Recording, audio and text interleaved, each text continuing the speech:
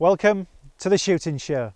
This week we get all traditional. We're back in the Highlands stalking red stags, and we update you with all the latest news from the shooting world.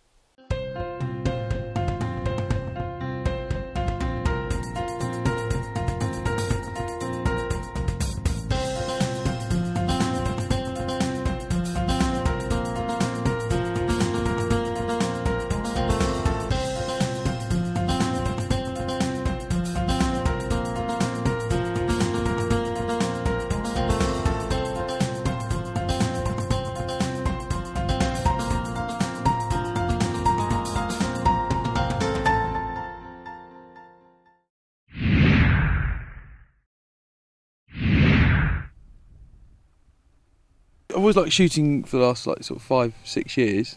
I used to love it when I was younger as well, and then I've done quite a bit of game shooting, and ever since then I've always loved to have a go at deer stalking, and then coming up here to have the opportunity to do it, it's really amazing. So I'm very excited about it. I'm just going to stop you and have a quick shot of that target.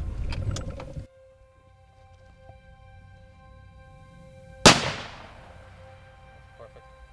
I'm going to go and try and find a stag to shoot, to cull, and it's quite exciting. Never done this before. It's a new thing for me.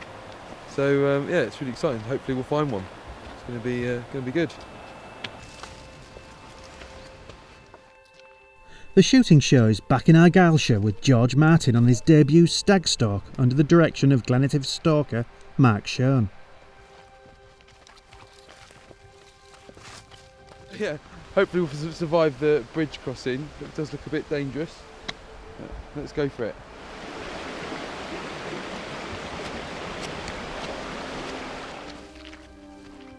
So we're just taking a little break from the hiking. We've come a long way up. Actually, it goes quite fast when you're you think, oh, that's miles away, and you sort of end up coming up. It's really hard to concentrate on the amazing scenery when you're hiking, because you're sort of trying to concentrate on not falling over on the ground. And it's nice to stop and sort of take it all in and have a little break for a minute. The water from the streams is lovely as well.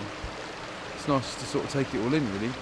Stag, just looking up in front to see if we can see anything before we move on, because we don't want to bump into anything and spoil the day.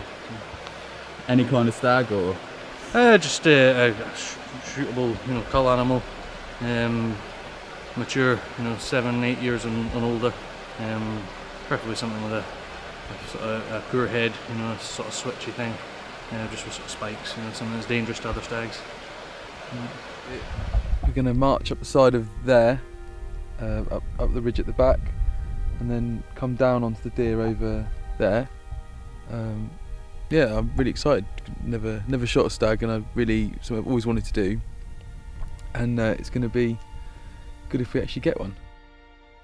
There's a good 50-60 stags there. We're just going to drop down a little bit further. We're going to head straight along. If there's a stag there, there's a stag there. If there's not, there's not. I'm pretty sure there are stags there. But the question is, are they going to stay there? Because there's these ones above us that are in full view, they might take off. We nearly shot a stag, but they got wind of us and started moving away. We're going to go back out probably later on in the week and see if we can find something.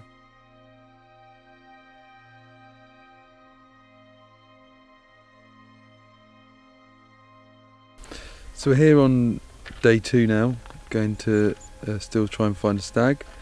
We're just looking up on the pole to see if we can see anything. It'd be nice to try and get one today, but again we've got lovely weather. Even if it doesn't come off, I'm sure we'll have a nice time walking this amazing countryside here. For as long as we want. If they're not there, they're not going to appear, are they? Maybe if we look long enough they'll turn up. We saw so many yesterday, didn't we? Well, they should be out on the hill by now, but they're probably still in the woods, See, there's a stag there, see through the gap.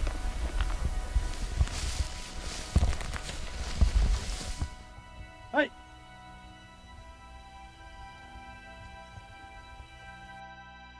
It's third time lucky for George as everything quickly comes together during a late evening opportunity on day 3.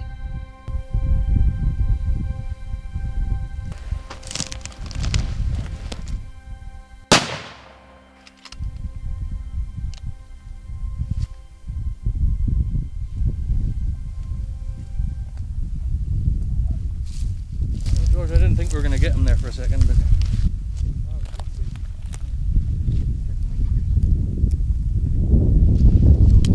Well done.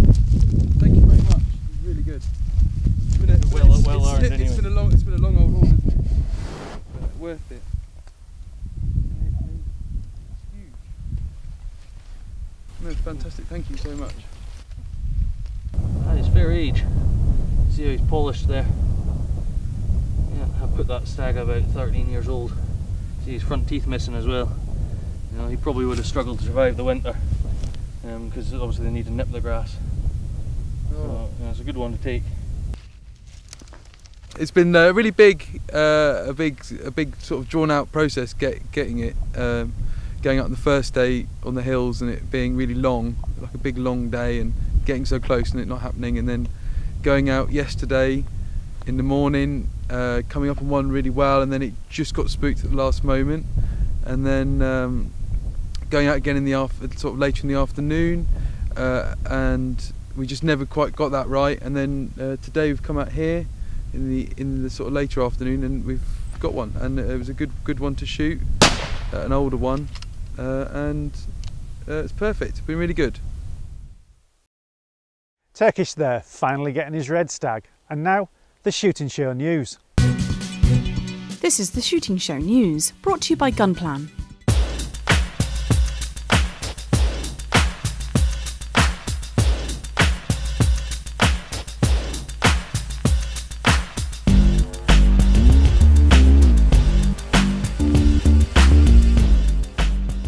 The Lead Ammunition Group's final report has pushed for a total lead ban, correspondence reveals.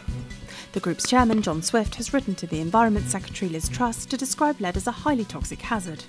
He said the report would back the eventual phase out of lead ammunition and phase in of the non-toxic ammunition alternatives. This concludes a flawed and controversial process that saw all the group's shooting representatives resign in disgust. BASC's Alan Jarrett said the letter was a further confirmation of the failures of the group. BASC has called for shotgun and firearms certificates to be extended to 10 years as part of a radical shake-up of the firearms licensing system. The organisation's latest white paper says a 10-year licence would reduce the burden on police forces, thereby improving the service shooters receive. Britain's top firearms cop, Andy Marsh, has given the proposal his qualified support. He said he would work to deliver 10-year certification without compromising on public safety. Weeks into the grouse shooting season, arrests are already spiking. Lancashire Police has issued a warning that protests against organised shoots must be peaceful after making 4 arrests. It comes as part of an ongoing investigation into the damage caused at 2 local sporting estates, as well as snares, traps and a trail camera being reported stolen. A police spokesman said the force was committed to tackling unlawful activity. If you run a shoot, don't miss iShoot magazine every month. Nominations are open now for the 11th Countryside Alliance Awards, also known as the Rural Oscars. Public nominations are open until the 2nd of November. Categories include local food and drink, village shop or post office, butcher and a new tourist enterprise category. If you want to make a nomination, head to the address on screen now. And finally, should the BBC sack Chris Packham? Shooters have been demanding his dismissal on social media after he attacked wildlife charities for what he called a shameful silence on fox hunting and hen harriers. The Countryside Alliance's Tim Bonner said Packham was using the position granted by a public service broadcaster to promote an extreme agenda. That was the shooting show news. Well, that's it for this week. Thanks for watching. Please like us on Facebook and follow us on Twitter. And if you're not a member of BASC, it's time to join now. BASC, looking after your sport, looking after you.